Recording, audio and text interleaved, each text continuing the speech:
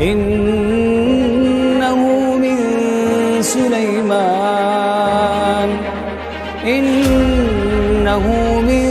سليمان وإنه بسم الله الرحمن الرحيم.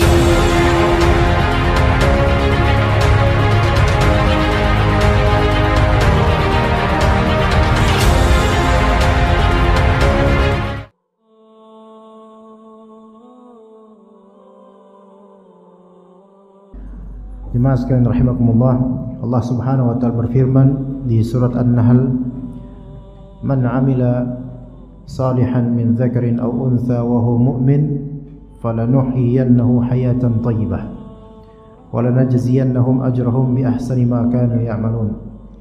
Barang siapa yang beramal saleh dari laki-laki ataupun perempuan dan dia dalam keadaan beriman, maka pastilah kami akan menghidupkannya, membuatnya hidup dengan kehidupan yang thayyibah, kehidupan yang indah, kehidupan yang baik, dan kami akan memberikan kepadanya ganjaran sesuai dengan sebaik apa yang mereka amalkan. Dari ayat ini jemaah sekalian ada kunci kehidupan yang baik, yaitu beramal saleh, taat kepada Allah dan Rasulnya. Maka Allah Ta'ala akan memberikan kepada kita kehidupan yang baik dan akan memberi ganjaran kepada kita.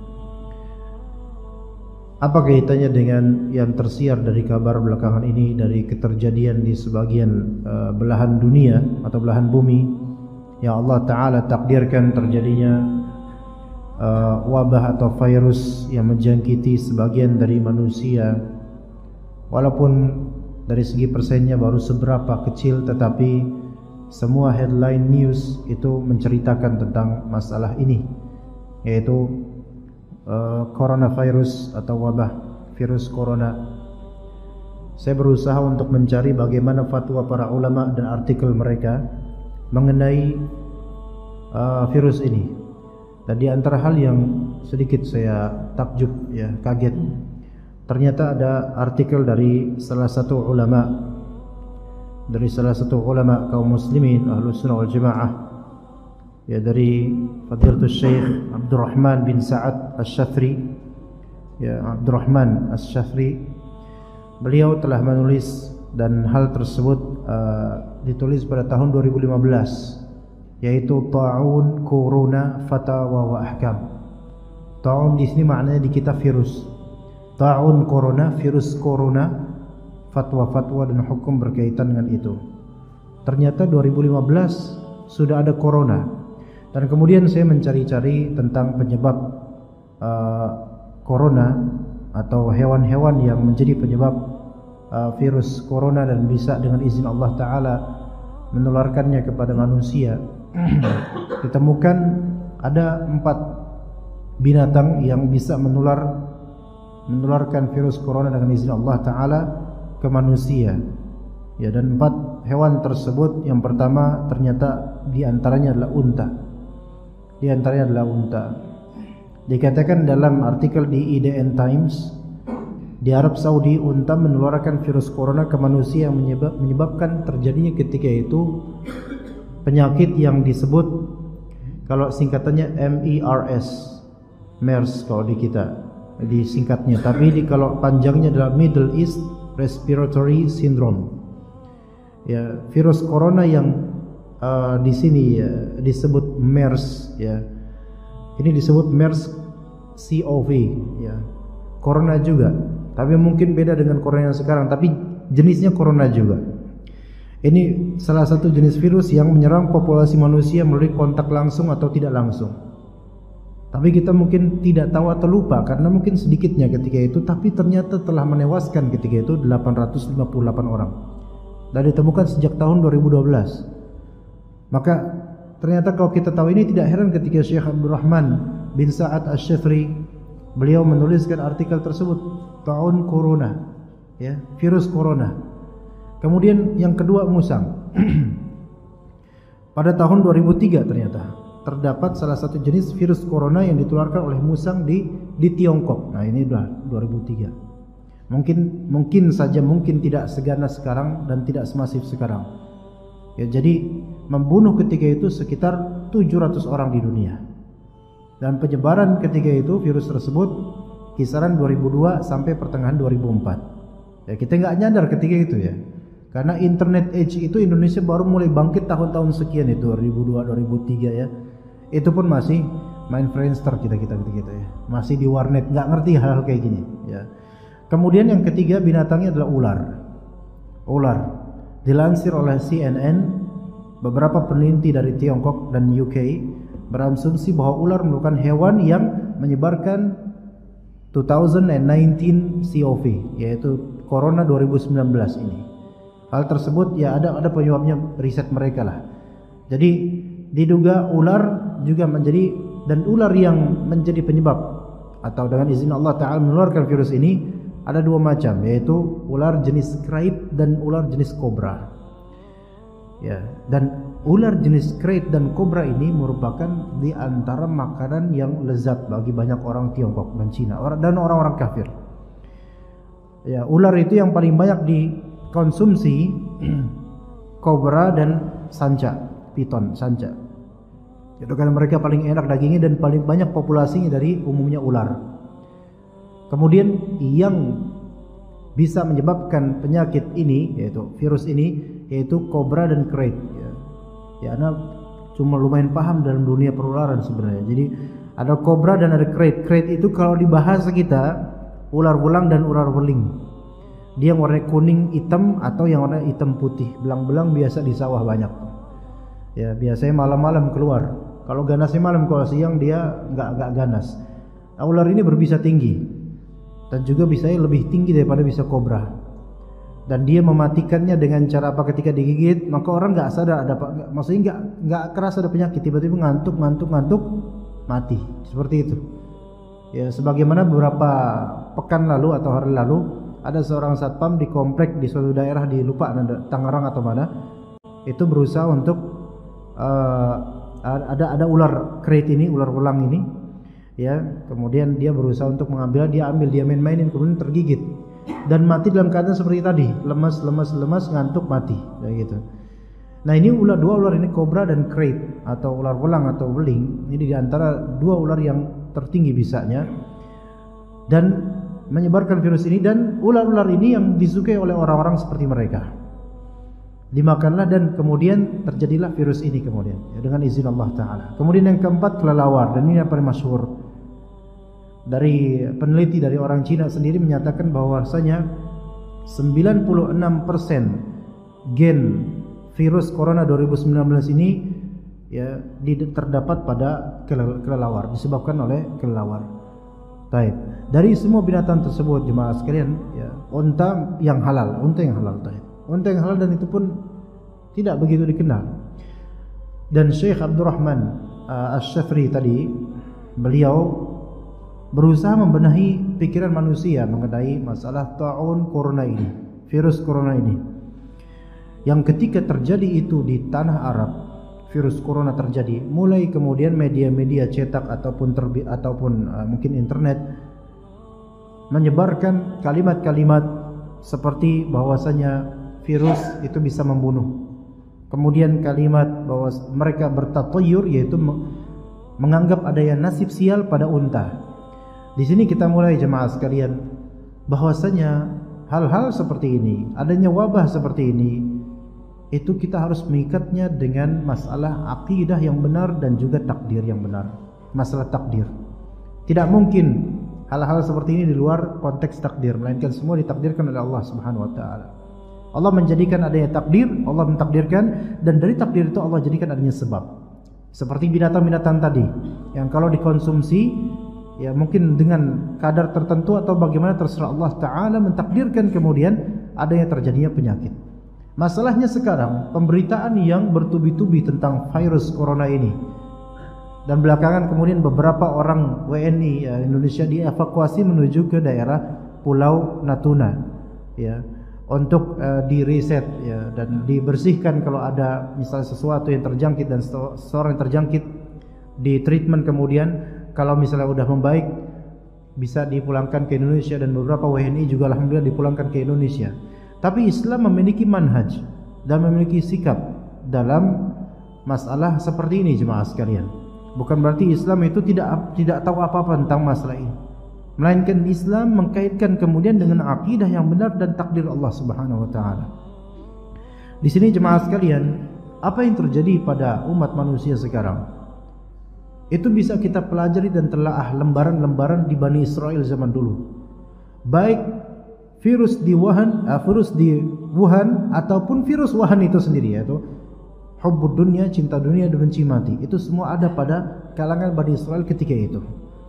Kata Nabi SAW dalam hadis Usama bin Zaid, beliau SAW bersabda, "At-ta'unu rijsun ursila ala ta'ifatin min Bani Israel." Ta'un, ya virus, wabah semacam ini, virus-virus semacam ini yang mematikan adalah suatu rijs, suatu hal yang menjijikan, kotoran dan semisal itu. Ursila berarti diutus, berarti ada pengutusnya, gitu loh. Berarti ada pengutusnya. Dan saya tidak membicarakan konspirasi Yahudi sekarang, enggak, saya enggak ngomong gitu. Tapi ya siapa yang mengutus, itu Allah Ta'ala yang mentakdirkan itu terjadi.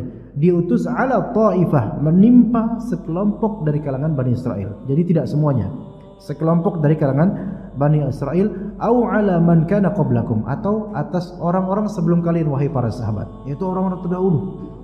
Ya, fa idza sami'tum bihi bi ardin fala taqdumu alaih. Kalau misalnya kalian mendengar tentang virus tersebut, Thaun, ya, tentang virus tersebut yang bisa menghancurkan manusia, ada di suatu letak di bumi, maka jangan kamu datang ke tempat tersebut. Ini manhaj pertama. Antum di luar, jangan masuk. Wa idza waqa'a bi ardin wa antum biha. Adapun kalau misalnya virus tersebut menjangkiti di suatu daerah dan antum ada di situ, fala takhruju firaran minhu, maka jangan kalian keluar dari daerah tersebut. Nah, ini larangan dari Nabi sallallahu alaihi wasallam. Mungkin larangan ini kalau misalnya mau kemudian direfleksikan ke sekarang, bagaimana kita mengevakuasi dan menyelamatkan warga negara Indonesia dan pemerintah mencanangkan itu, alhamdulillah. Lalu apakah itu bertentangan dengan hadis Nabi SAW? Sebentar dulu, sebelum kita memfinalkan itu bertentangan atau tidak, kita perhatikan maslahat madarat. Karena Nabi SAW di sini memperhatikan maslahat dan madarat. Kenapa Nabi melarang? Karena kalau kalian ada di sana, kalian bisa saja walaupun nggak kena, bisa membawa virus tersebut. Bisa saja dengan hal lain, dengan cara yang Allah Ta'ala takdirkan. Maka syariat menetapkan yang di dalam jangan keluar, yang di luar jangan ke dalam. Terus gimana? Baik, ternyata sekarang dicanangkan sebagian dari pihak, sebagai pemerintah mencanangkan WNI ada yang ke Indonesia, ada yang ke Pulau Natuna terlebih dahulu.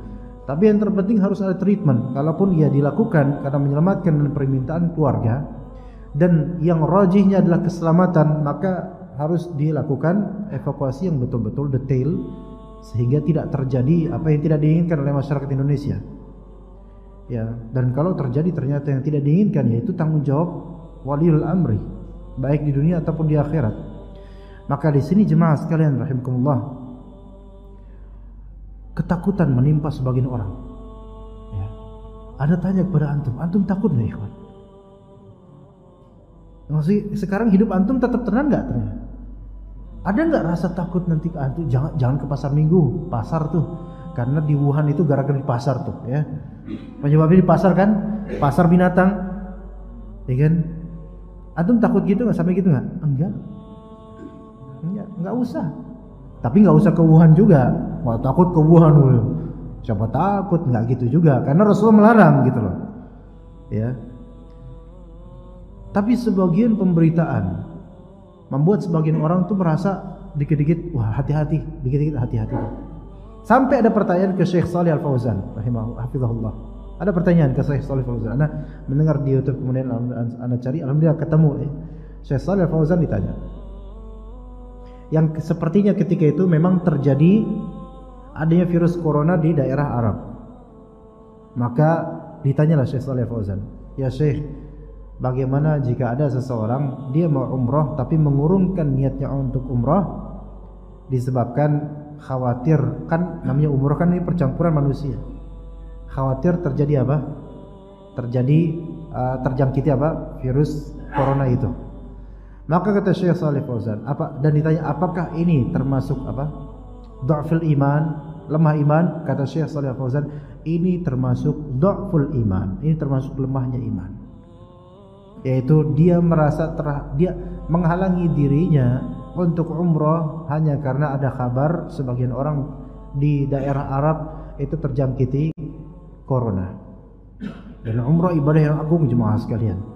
Ini termasuk lemahnya iman. Kecuali ketika memang riset menyatakan dan pemerintah menegaskan tidak boleh ke sana karena keadaan tidak memungkinkan, maka itu silahkan. Tapi jangan sampai hanya dengar kabar seperti itu antum tidak beribadah. Yang tadinya niatan baik-baik untuk ibadah terhalang gara-gara kabar tersebut. Yang buktinya kemudian beribu-ribu ratusan ribu orang umrah tidak ada yang kena, alhamdulillah. Nggak ada yang kena. Tapi sekarang bagaimana dengan sekarang jemaah sekalian? Antum mau kemana-mana, dinas kemana-mana. Wah, kalau di bandara hati-hati, nanti ada virus ini, virus ini. Ini ketakutan dan ini kelemahan dalam beriman kepada Allah Azza wa Jalla. Tawakal ala Allah Azza wa Jalla. Kita harus tawakal kepada Allah Azza wa Jalla. Maka di sini lihat, kita menuju ke hadis Aisyah. Tadi kan kita sudah hadis Usama bin Zaid, sekarang hadis Aisyah radhiyallahu anha. Nabi sallallahu alaihi wasallam bertanya kepada Aisyah radhiyallahu anha, Aisyah radhiyallahu anha bertanya kepada Nabi sallallahu alaihi wasallam tentang Thaun, tentang virus. Maka kemudian Nabi berkata, mengabarkan kepada Aisyah, annahu azabun yab'athuhu Allahu ala man yasha. Bahwasanya virus seperti ini adalah azab yang Allah Ta'ala utus atas siapapun yang Allah Ta'ala kehendaki. Berarti Thaun atau virus seperti ini itu azab jemaah sekalian. Azab, ya, azab. Dan ini menimpa negeri yang selama ini diagung-agungkan secara produktivitas teknologi oleh sebagian pihak dan mungkin kita. Karena produktivitas mereka dan kinerja mereka luar biasa memang. Tapi lihat sekarang melemah. Lihat kalau Allah Ta'ala ingin melemahkan suatu kaum, gampang bagi Allah. Padahal cuma satu virus corona, kelas. Salah. Sampai kota Wuhan lumpuh total. Transportasi nggak ada, supermarket tutup, orang nggak ada yang keluar kecuali mungkin polisi dan itu pun untuk apa? Untuk pengamanan dan seterusnya. Lihat, ketakutan di mana-mana jemaah sekalian, terutama orang-orang kafir, karena mereka nggak punya apa-apa kecuali dunia. Sedangkan kita orang Muslim punya Allah Azza wa Jalla. Betapa menenangkannya Islam jemaah sekalian. Ini bukan karena saya ngomong gini karena lagi di Jagakarsa, ini mana? Bukan karena saya lagi di Tanjung Mas, bukan. Karena saya ada di bumi, kita di bumi Allah yang luas, yang mana Allah mengurusi setiap makhluknya di bumi. Maka kemudian kata Nabi SAW, ketika beliau katakan itu adalah azab atas kaum yang Allah kehendaki untuk kena azab tersebut, kemudian kata Nabi SAW, wa annallaha ja'alahu rahmatan lil mu'minin, dan bahwasanya Allah Ta'ala menjadikan wabah tersebut adalah rahmat bagi kaum mukminin. Loh, gimana tuh jemaah? Direfleksikan ke sekarang, Thaun corona, ya, Allah jadikan itu azab untuk sebagian kaum dan Allah jadikan itu sebagai rahmat untuk kaum mukminin. Bagaimana? Laisa min ahadin yaqa'u Thaun fayamkuthu fi baladihi sabiran muhtasiban ya'lamu annahu la yusibuhu illa ma kataballahu lahu illa kana lahu mithla ajri syahidin. Ini lihat nih manhajnya seorang muslim nih.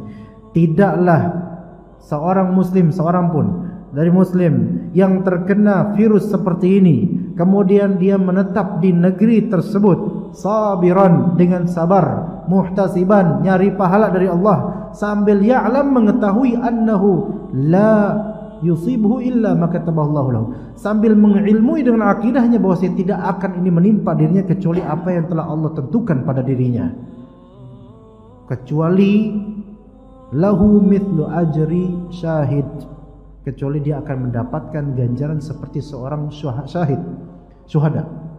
Ganjaran orang yang syahid kalau dia mati dengan virus tersebut, mati dalam keadaan akidahnya kuat lillahi ta'ala, sabar, nyari pahala, dia wafat seperti wafatnya seorang syahid. Ganjarannya jemaah sekalian.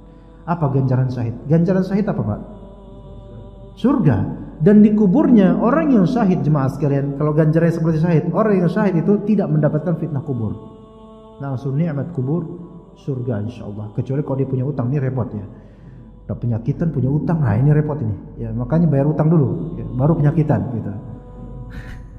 Ya enggak juga, kalau bisa enggak punya utang, enggak penyakitan, insyaallah semuanya isinya. Begitu jemaah sekalian. Itu Islam. Menenangkan enggak ikhwan? Menenangkan. Mana ada sekarang media yang ngomong kayak gitu? Enggak ada media ngomong kayak gitu. Media semua yang bicarakan adalah nominal korban, nominal yang mati, nominal yang diungsikan. Itu kerjanya media sekarang. Karena mereka nggak punya agama media itu. Seandainya media kemudian membalutkan dengan akidah Islamiyah yang benar, mereka kan banyak-banyak mengatakan insyaallah, la haula wala quwata illa billah. Mereka akan minta tolong pada Allah. Mereka akan menyatakan hadis-hadis seperti ini, sehingga nggak menimbulkan ketakutan berlebihan pada sebagian pihak jemaah sekalian. Nah di sini ya ikhwah, ya masalah adwa, masalah virus yang seperti ini harus direnungkan bahwa saya tidak mungkin terjadi kecuali atas takdir Allah Subhanahu wa taala. Ini yang harus betul-betul di hati kita betul-betul. Karena apa yang menimpa manusia, wa ma asabaka min sayyi'atin fa min nafsik. Ini harus betul-betul dipatrikan. Pertama, ini takdir Allah. Kedua, tidaklah seseorang tertimpa keburukan melainkan itu efek dari dosanya dia. Itu kata Allah Subhanahu wa taala, "Wa ma asabaka min sayyi'atin fa min nafsik." Dan tidaklah dan apa yang menimpamu dari keburukan, maka itu dari dirimu sumbernya sebenarnya. Apakah kemudian negeri China dan orang-orang di Wuhan, khususnya di kota Wuhan di provinsi apa saya lupa namanya. Ya, provinsi itulah pokoknya ya. Susah juga ngomonginnya ya, karena bukan kayak kita bahasanya. Nah, provinsi di kota tersebut mereka kita tahu ya, negeri tersebut ya mereka agamanya apa antum tahu, mungkin nggak ada agama bahkan ya. Nah ketika mereka merasakan itu negeri tersebut, apakah mereka mentazkiyatun nufus, mengoreksi diri mereka? Sementara kata Allah Ta'ala, wa ma asabaka min sayyi'atin fa min nafsik. Apa yang menimpamu dari keburukan itu dari dirimu, dari dosa berarti. Sebenarnya dari dosa. Betapa banyak perjudian di sana. Dan apakah orang-orang mereka ini di negeri tersebut ngerti halal haram? Boro-boro binatang dimakan semuanya jemaah sekalian. Bahkan anda pernah melihat di videonya orang Cina memakan tikus yang belum dimasak. Tikus ini loh, tikus werok pak. Bukan tikus nyinying, bukan. Tikus werok kan beda itu ya. Kalau tikus werok kan akbar dia ya. Kalau tikus nyinying kan yang kecil, yang mouse, Mickey Mouse Jerry itu ya.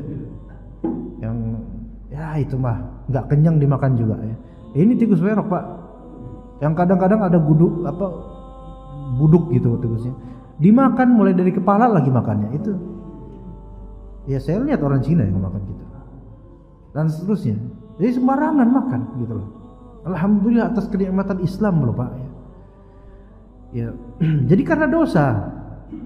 Kemudian kata Allah Subhanahu wa taala, "Wa ma asabakum min musibatin fabima kasabat aydikum wa ya'fu an katsir."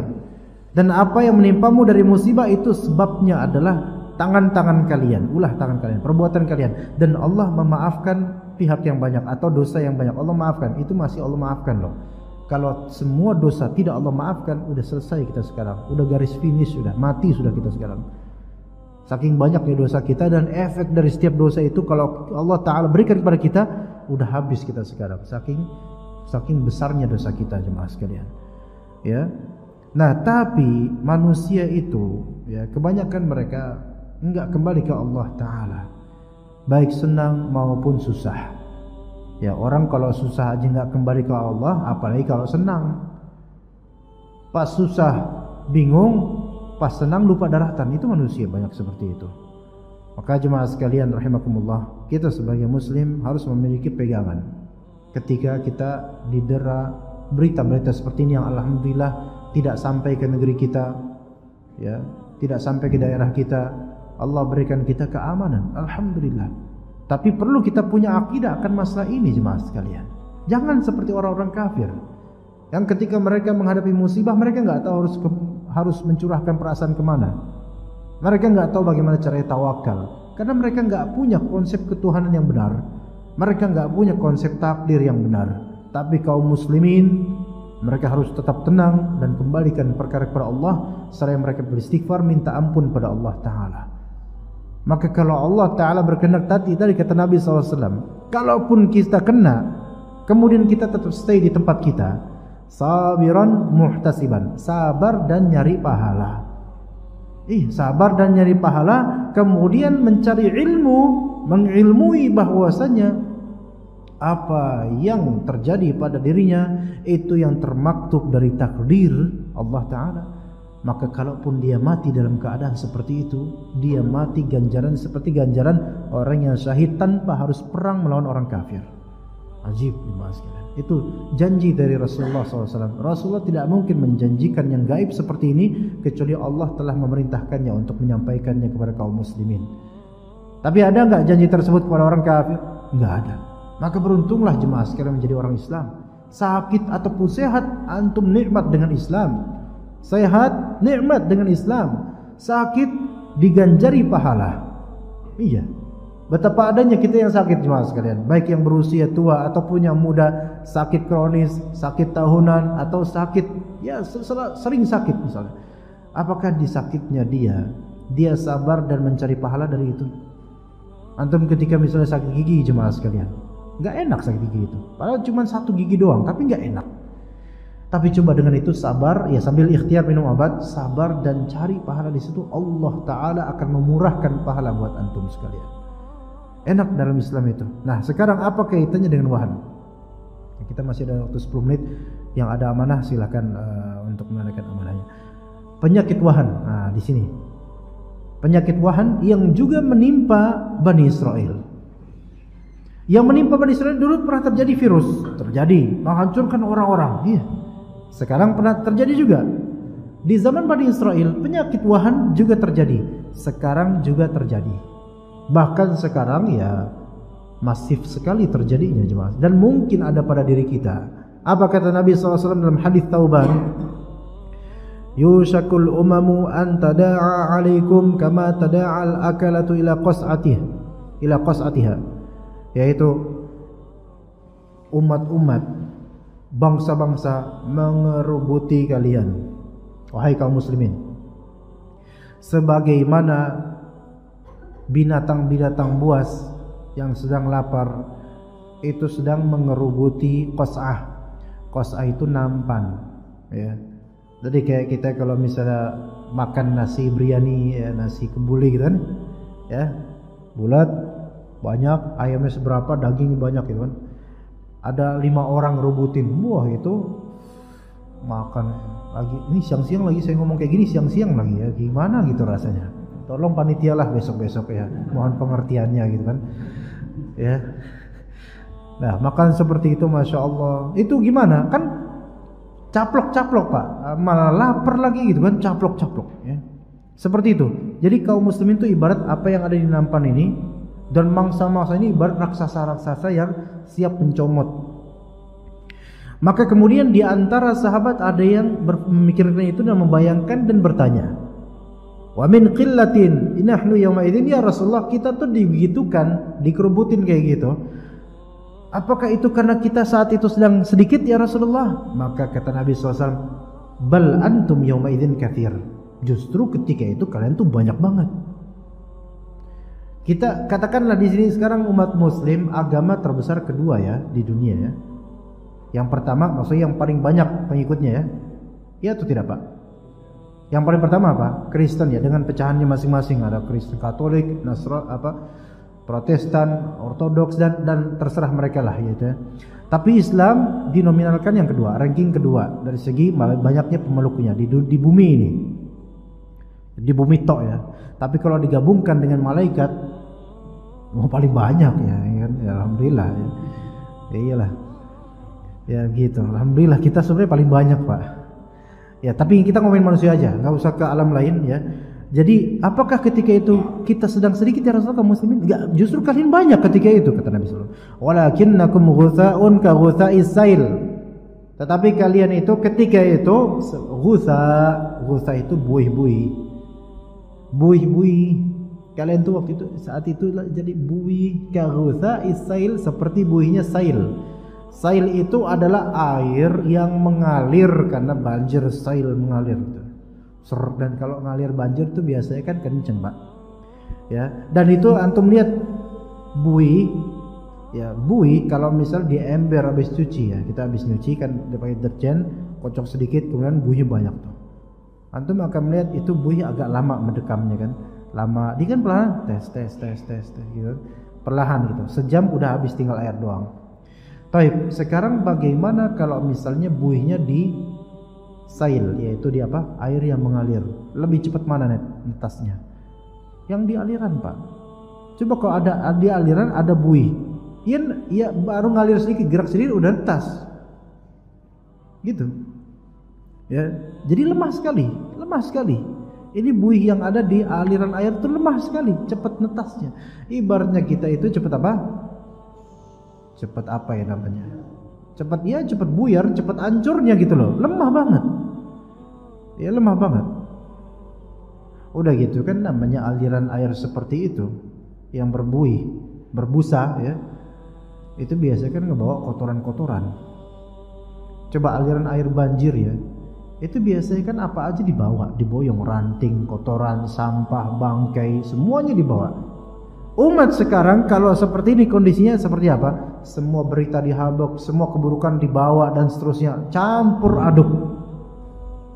Wibawanya hilang. Kata Nabi SAW, وَلَيَنْزِعَنَّ min suduri aduwikum al-mahabata minkum. Allah akan mencabut dari dada-dada musuh-musuh kalian, yaitu karisma kalian itu nggak ada lagi di hati mereka, nggak ada.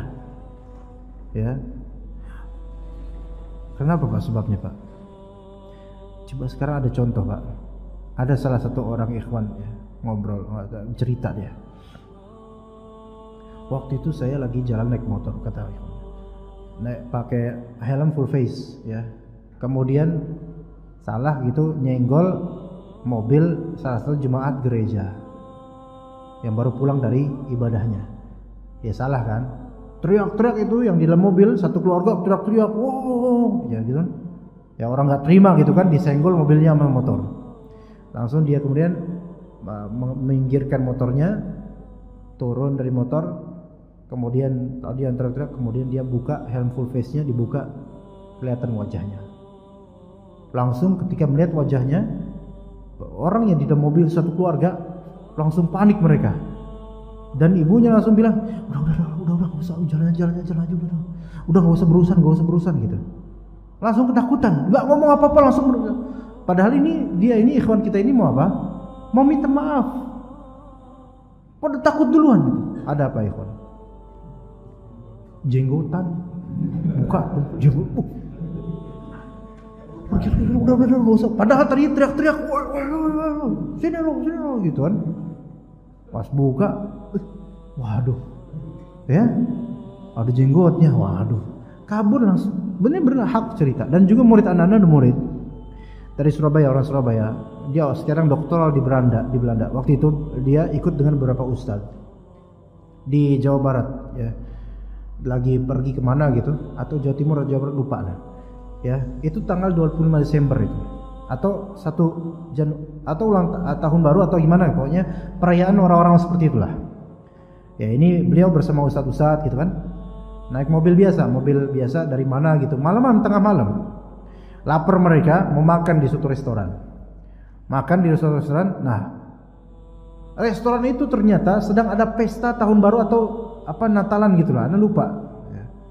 Itu pernak-pernik lampu semuanya, pokoknya Kristen banget lah pokoknya.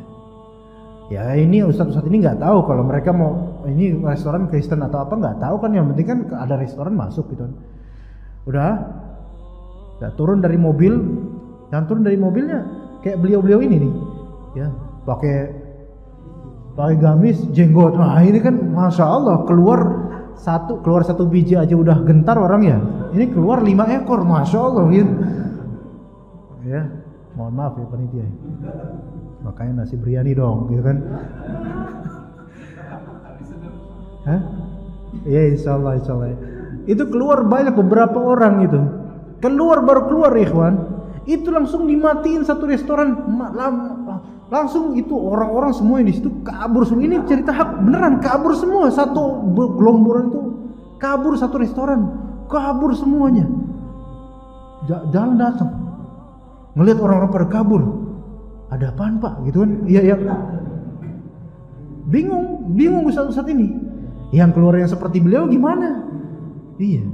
Jenggotan dan seterusnya pakai ini. Ya Masya Allah. Langsung ketakutan jemaah sekalian. Di sini Anda bukan berarti masalah dress code dan semisalnya. Sebenarnya dalam Islam dibebaskan selama tidak melanggar syariat Allah. Ya mau yang penting tidak menutup aurat. Anda sendiri kan antum lihat pakai batik, ya. Anda Nusantara banget kan antum lihat ya.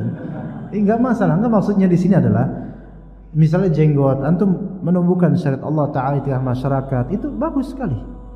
Orang-orang mereka tuh bakal merasa antum berwibawa jemaah sekalian. Kalau misalnya antum menghidupkan syariat Allah Azza wa Jalla.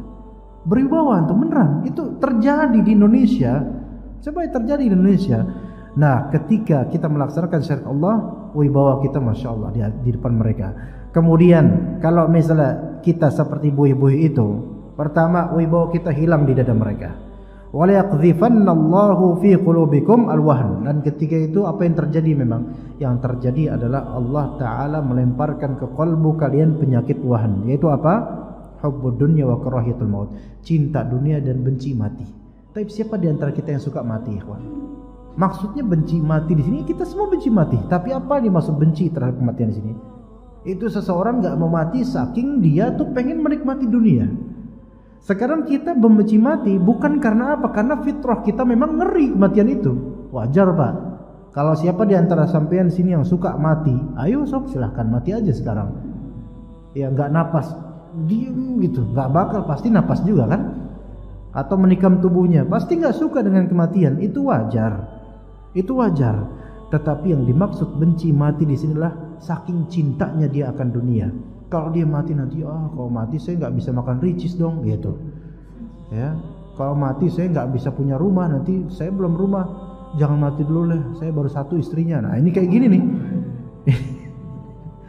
kayak gini nih, ya. Jadi kalau benci mati fitrah itu nggak masalah Pak. Ya buktinya kita naik motor selalu kan kita kalau ada orang ini selalu kita menghindar kan. Iya, kalau kita suka mati, ada orang mau nabrak, ayo sok tabrak gitu kan? Enggak.